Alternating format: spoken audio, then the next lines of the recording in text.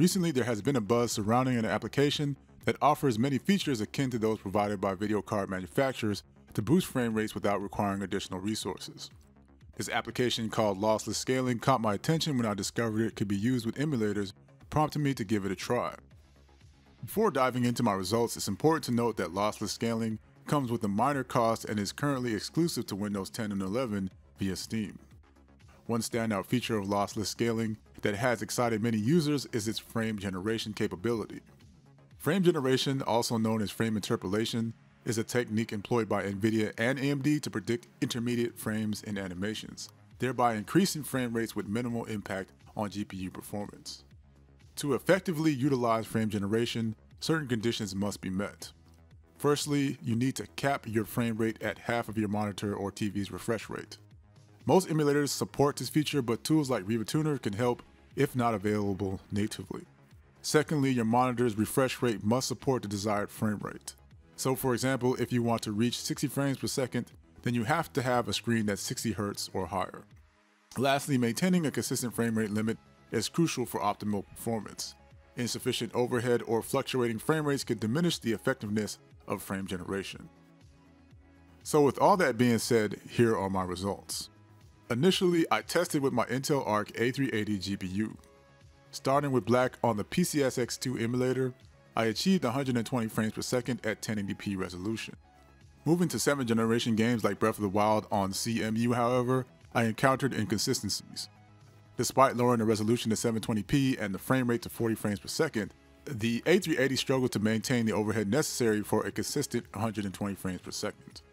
On RPCS3 with MotorStorm Pacific Rift, the A380 fell short of consistently hitting 60 frames per second, though I noticed an overall improvement in frame rates.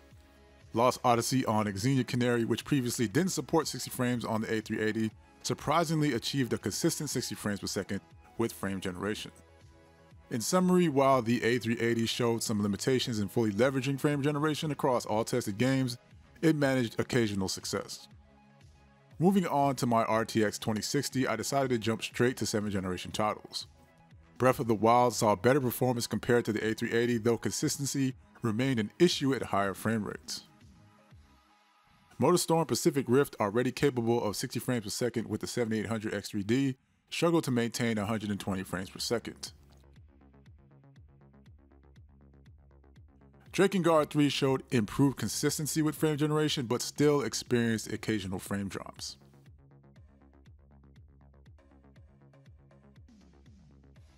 Now, I vowed never to test Killzone 3 again until I upgraded my video card, but 30 frames per second is not as taxing on the GPU with this title, and so I decided to give it a try with frame generation.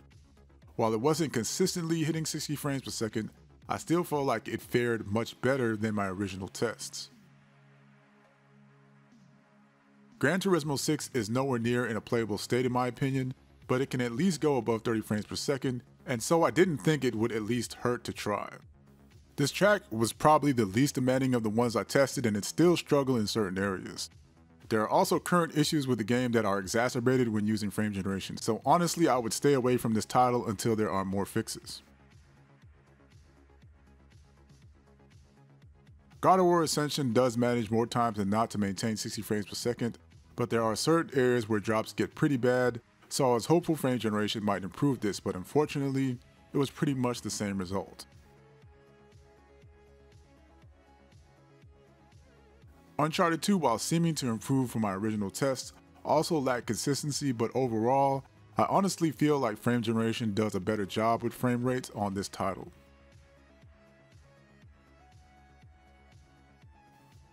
Out of all the games tested, Infamous was the most consistent with frame generation.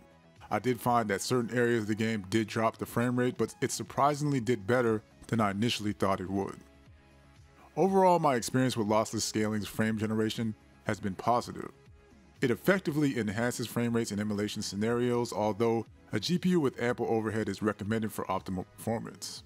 Now, I did leave out a few caveats, as these are going to be common across any game you use with frame generation. One of the biggest downsides of frame generation is input delay. There can also be some noticeable artifacting, though through my testing I barely noticed it, especially when games ran at a consistent frame rate. Lastly, frame generation can only work with window or borderless full screen, and when using window especially, this can affect the size of the screen even if you max it out, so just keep these things in mind. In conclusion, I'm impressed with the potential that Lossless Scaling Frame Generation offers for game enhancement and emulation. I look forward to seeing how it evolves and plan to continue testing it with future hardware upgrades. For now, this is the Core, your entertainment techie, signing out.